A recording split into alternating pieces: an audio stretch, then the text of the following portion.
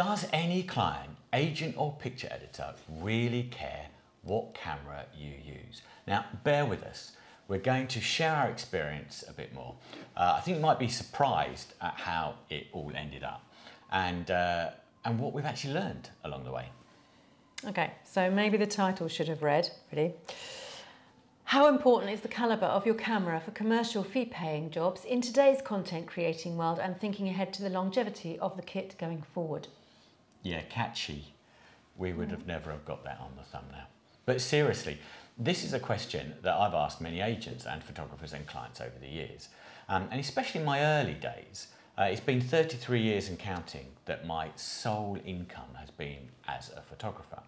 Now, in the late 80s and the early 90s, the answer to that question was clearly yes, it did matter. And as a commercial photographer, you needed to shoot medium or large format. The reality was there were only three options: Hasselblad, Mamiya and Bronica. Now, of course, there were others like Rolleiflex, which were beautiful. Yeah. They were very scarce, they were relatively expensive. And in my experience, they were very temperamental and not easy to get repaired. Contax also did a lovely 645, and Fuji was also on the scene, but not really mainstream as say Hasselblad or Mamiya.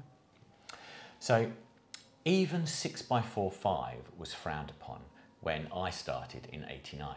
So a 6x6, or as it was called 2 1/4 square, was the accepted minimum.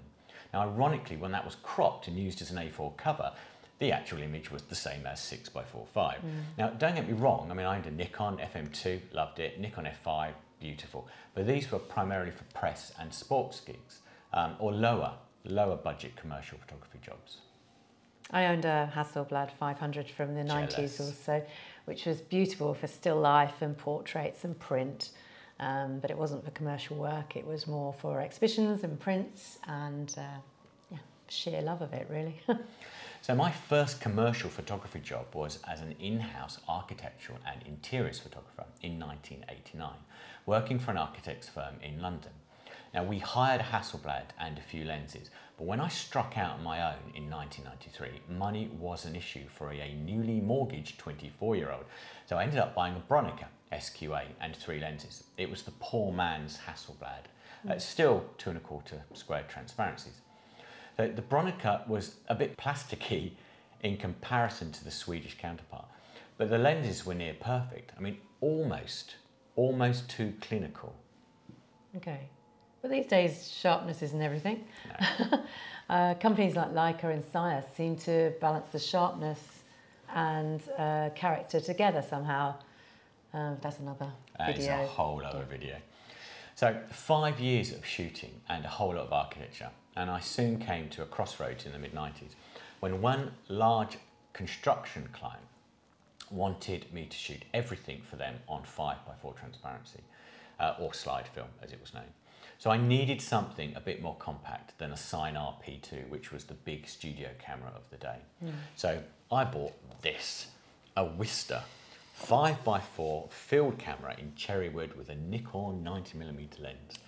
It's beautiful, isn't it? It's brass and it's wood and leather and an utter to use. The background was dark, the screen was dark, had to focus with the loop. I even had to have this blanket on my head. As you can probably tell, I hated shooting with it, but really I had no choice. It took me 10 years to master it. But just so there's no misunderstanding, I would never give up my Fuji GFX 100 for it.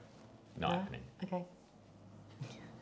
Now, savvy photographers at this time were using digital backs on their existing kit. So Phase 1, Leaf, Kodak and Imicon. Many of these companies later merged. Hasselblad bought Imicon, Phase 1 now owns Leaf Digital. And as for Kodak, that's another video. Really? What were they thinking? At the other end of the spectrum, Nikon and Canon were doing their thing. Nikon announced the D1, followed quite quickly by the D1H and D1X. Canon, Fuji and Kodak all had smaller format contenders out roughly about the same sort of timeline. So after testing a few cameras, we settled on a Nikon D1X, which was a 5.47 megapixel camera. and a DX size sensor as well. And actually it was very, very good. I mean, it matched the quality of 35mm scan, so it was a good starting point for press and sport and some commercial work. But it didn't come close to medium format film. But many clients didn't seem to care about the downgrading quality over the advantage of cost savings, and they jumped the gun, simply wanted to save money on their printed work. So at the time, Claire, my then business partner, and I were sharing the Nikon on alternate days, and we very quickly realised we needed another camera. So ended up buying a Kodak DCS 760, which had a 6-megapixel sensor, slightly bigger sensor, wonderful at ISO 80, but totally unusable from 200 ISO onwards. And not only that, it cost me £7,500 just for the body in 2001, which in today's money is a whopping 13,474 quid and 76p. Now, it wasn't until Nikon's D2X camera came out that I saw a clear difference in the quality of files. Its 12-megapixel sensor, still DX format, was a definite upgrade. Now, unfortunately, none of the top 4 digital backs would fit Bronica, and to this day, I don't know if any ever did. So the writing was on the wall for the Bronica, and I sold my kit shortly after the D2X was released. And now we had 2 D2Xs and were totally digital.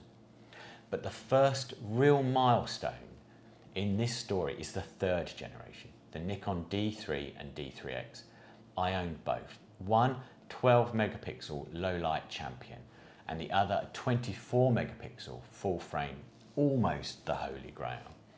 We shot images with the D3X, from concept work through to 48-sheet posters for Mitre Sportswear, for Ford Design Europe, for Ford Motorsport. And I remember turning up at the motor show and staring at this massive wall poster of the Ford Transit custom van, hoping that it didn't look pixelated. Lucky for me, thank you very much, Nikon, it didn't. And Ford and Mitre used our images everywhere, and big. The Mitre conference was just wall-to-wall images. At this point in the early noughties, commercial clients had accepted full frame as the standard. It was really only high-end fashion that seemed to be dragging their heels a bit, maybe top-end photographers not wanting to make the change from analogue to digital. But it was inevitable, and soon Nikon D4s, Canon D1s and 5Ds were the staple of every photographer's bag. In some ways, I did miss shooting with the Bronica, and dare I say, even the Wister. I was treated with curiosity, even respect with these large cameras, especially the Wister. But now I look like a press and paparazzi photographer, and they really didn't have a good reputation at the time. The real milestone of modern camera design came with the evolution of mirrorless, which wasn't that long ago, relatively speaking. Sensor technology was also moving fast, and on the surface, manufacturers at the beginning were just taking the mirror box out, but it was much more than that. For years we had the legacy of 35mm format, but by now Micro Four Thirds had come along and was built from the ground up to be purely digital. So Fuji's innovative X-Trans sensor design narrowed the gap in perceived quality compared to full frame.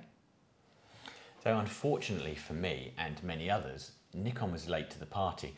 I was using a D4S by now and a D810 with a lot of Zeiss and Leica lenses, eking out the most I could from these cameras and sensors. The quality was amazing, and I found it difficult though to use my manual primes and really wanted focus peaking. Yeah, I know, I wanted it all. So let's jump ahead to 2016, and Nikon had, well, nothing it seemed in the pipeline. So I bought myself a Fujifilm X-T2 titanium. For me, not for work. I shot a comparison with the 16-megapixel D4, and what I lost in low light, I gained in resolution. So in reality, it was on a par. And above 400 ISO, it was far better than my Nikon D3X, which had the same resolution, and that was the benchmark due to what I had achieved with it. How could a camera this small, and dare I say cheap, be up there with the image quality of one of the best professional DSLRs on the market, and a smaller DX sensor as well?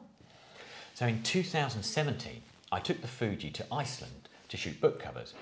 And I was blown away by the image quality and the portability. My old Nikon kit weighed in at 12 kilos the year before, but the Fuji kit with the same lenses was just 5 kilos.